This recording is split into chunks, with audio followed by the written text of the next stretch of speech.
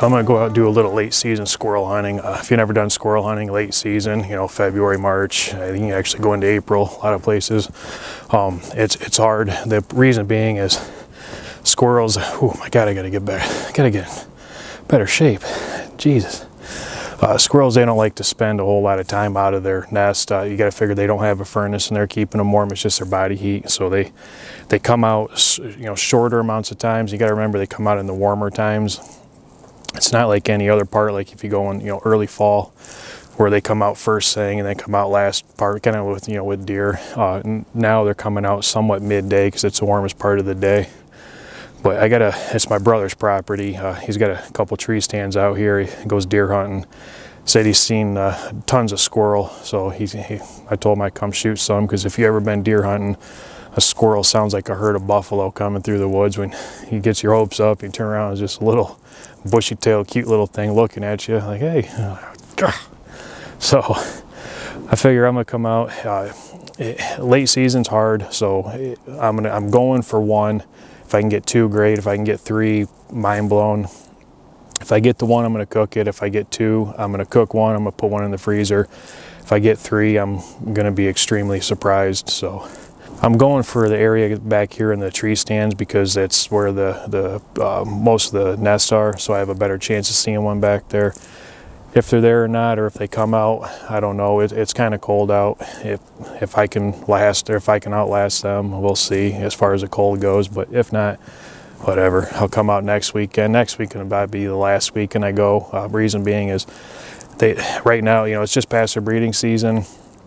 The females have their babies in them by now, and I don't want to take any females out, because that's a chance of putting more more young into the, you know, this spring, and then more for me to hunt, you know, next fall.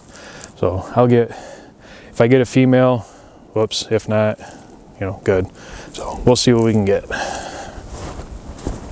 I brought out my 22 with me. Got the suppressor on it. Try to keep things quiet. And it's around here, I got to be real careful with my shots, because there's where I usually hunt, way up north, there's no houses up there, but around here I got a lot of houses. Not a lot, but there's a lot more houses than what I'm used to hunting around. So I can't just I got to be very careful with the shots that I take, is probably the way I should say it.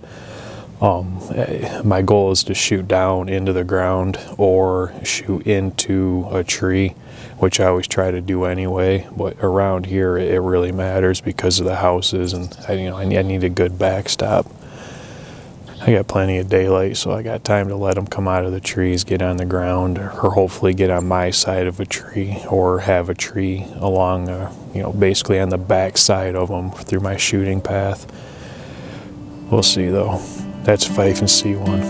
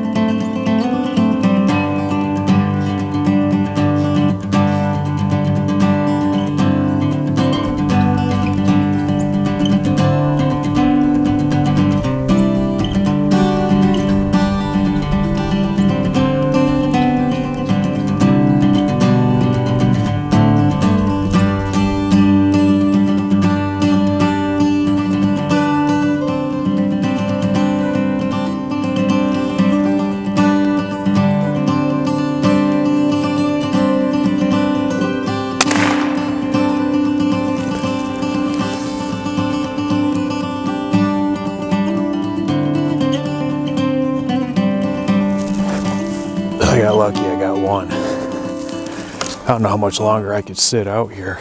I'm freezing. I saw a couple more, I just couldn't get a shot at them.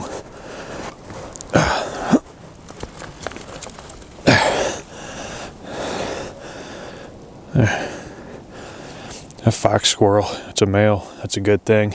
I was hoping to get a male if I did get one. Decent size, probably this year's. But I'm gonna get this guy, I'm gonna get a fire going. one, to warm up, and two, I'm gonna cook them. So I'm gonna get all that stuff started real quick. Ooh, if I don't fall.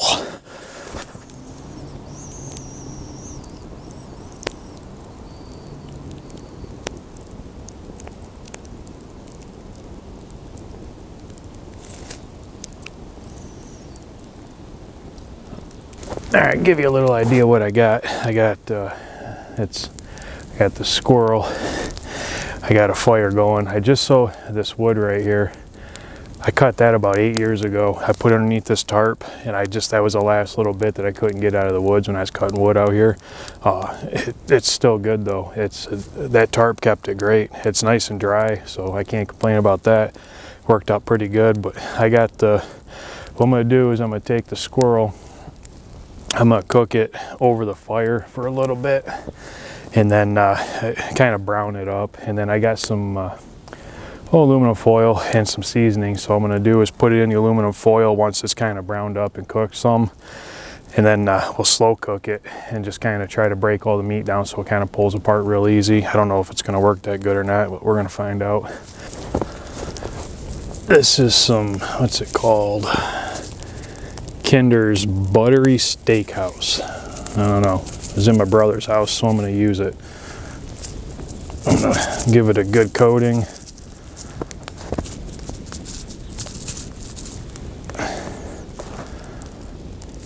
There. Coat it up real good. That way it kind of bakes into it.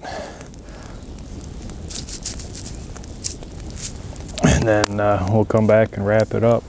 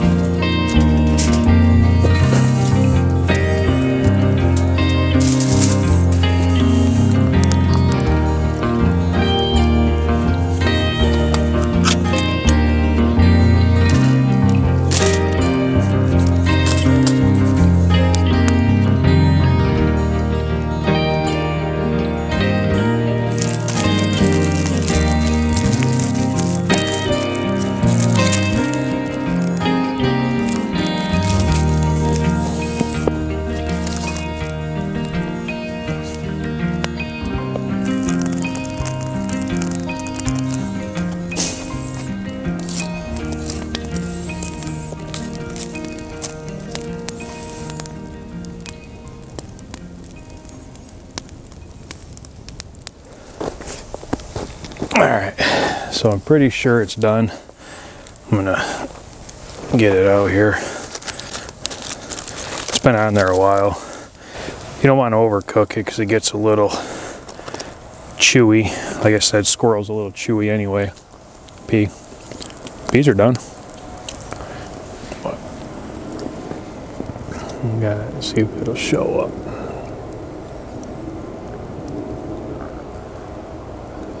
Ooh, got a couple hairs on there. That's the only downfall to squirrels. Their hair literally sticks to everything.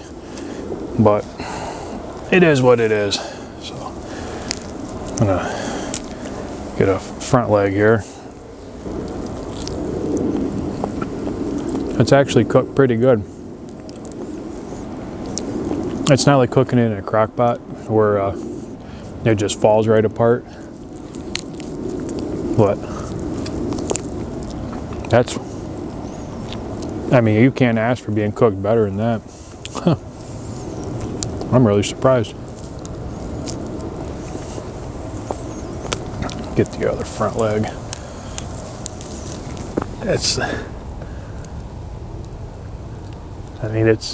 The meat's, it's a little darker meat if you never had squirrel before, but it's still good.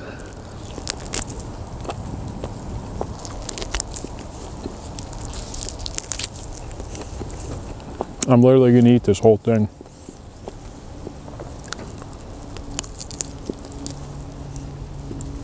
This turned out great.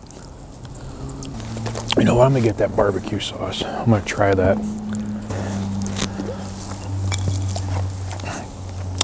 Cheating on my sweet baby Ray's with this, but like I said, I didn't bring anything with me. I just grabbed what was in my brother's house.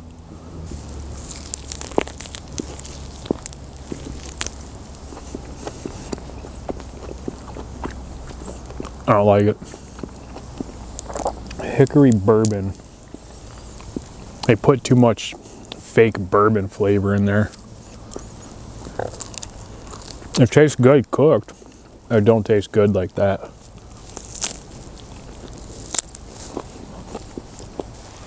I know. Try some of that steak seasoning.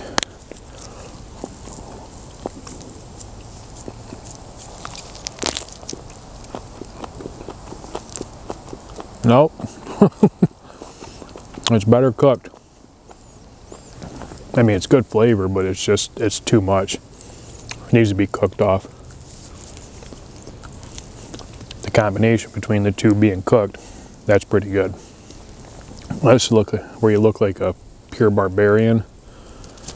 Oh my God, there's hair all over it.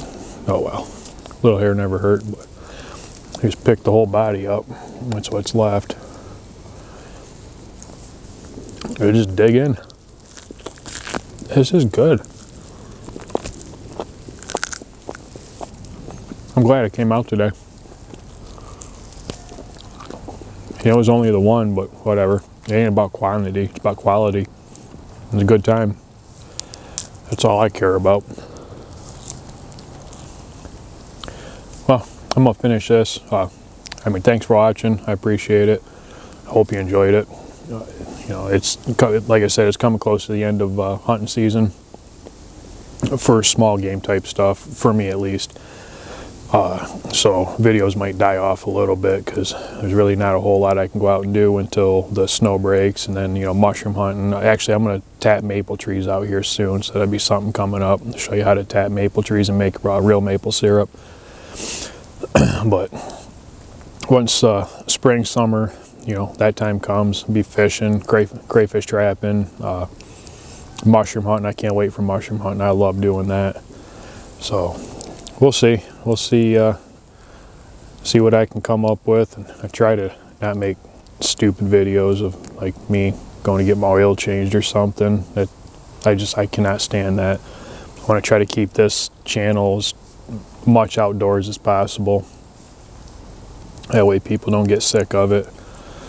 So, well, like I said, thank you. I appreciate you watching, and I will hopefully see you soon.